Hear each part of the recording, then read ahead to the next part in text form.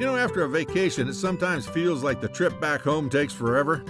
But when you're driving home from Valdez, believe me, you won't want to rush.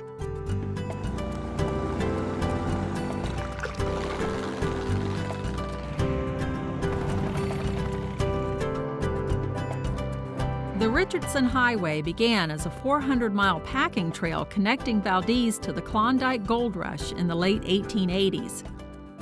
Following the gold rush, it became an important access route to Alaska's interior and was finally paved in 1957.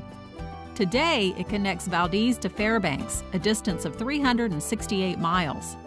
The 2-hour stretch of road we're following from Valdez to Glen Allen takes in some of the best views of the Chugach and Wrangell Mountains.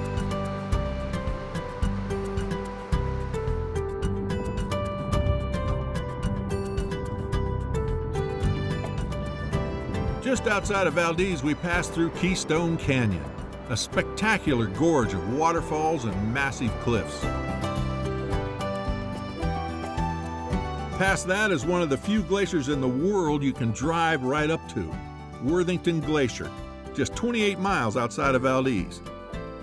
And besides natural wonders, the Richardson Highway offers several chances to explore an engineering marvel, the Trans-Alaska Pipeline. And the Richardson Highway is only half our trip back home.